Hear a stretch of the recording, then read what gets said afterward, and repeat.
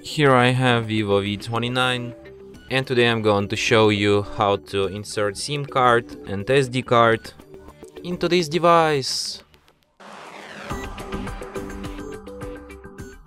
So to do this you'll need this kind of tool, which will help you to eject the SIM card and SD card slot, which is located.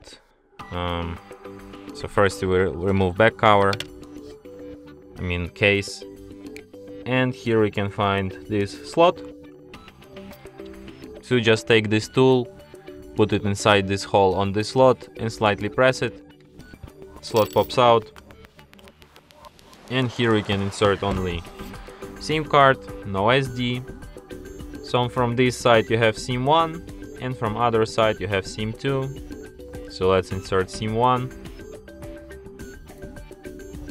and then put it back into the device. And as you can see, it immediately requires PIN code to my SIM card, which is the proof that SIM card is detected. So let's enter it.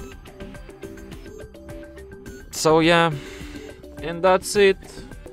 Thanks for watching.